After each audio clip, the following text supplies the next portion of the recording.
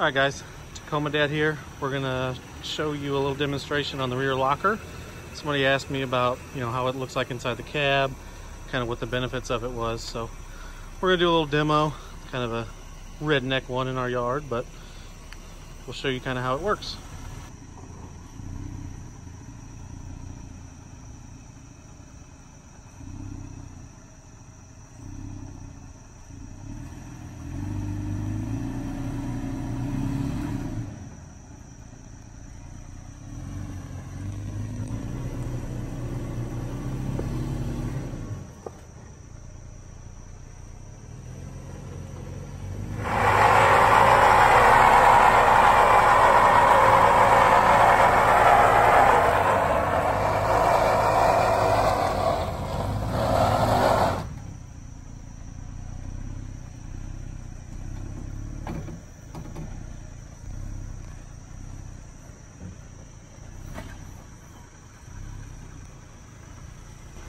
Alright, so you can see that didn't work out.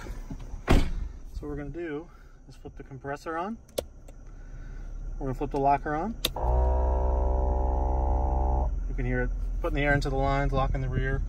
The good thing about this is, on the TRD Off-Roads, you have to be in 4 low.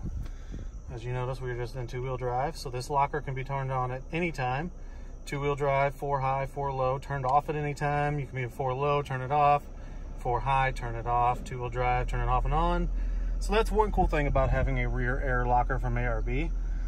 But let's try that same thing again and see if we have any wheel spin. We shouldn't with the rear locker in the back.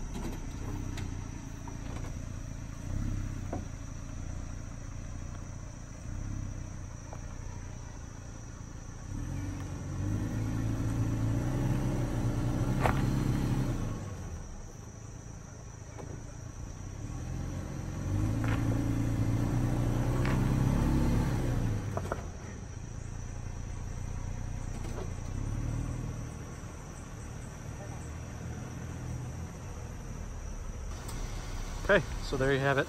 It was a little makeshift, but you notice that the back wheel didn't start spinning and we were getting up on that little section right there. So it's nice to have a rear air locker. You can lock both of those back wheels at the same time in any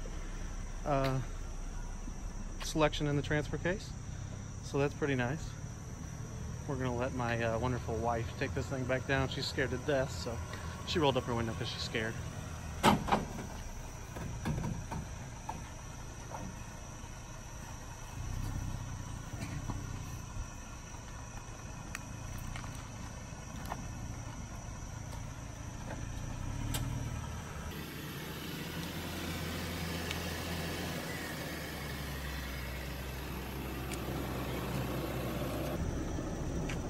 We'll pop the hood and show you where that compressor is mounted under the truck.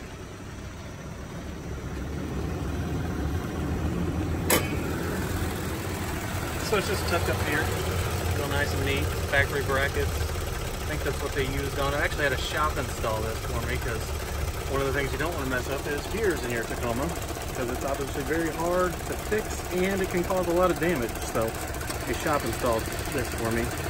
But really clean, really easy, really nice. Like I said, flip of a switch, you can turn the compressor on, you can turn the locker on in any gear, so you can turn it in neutral, you can be in drive, you can turn it on. They just do ask that you stop before you turn it in. It's not meant to be shifted on the fly unless you're not giving it any gas or anything like that, but I just don't. I usually put it in neutral, shift it in. Or if I'm in park, just kind of sitting there for a second, I'll flip it on. But really easy to do, really convenient for these trucks. If you don't have a TRD Off-Road and you need a locker, check out ARB. They're very nice.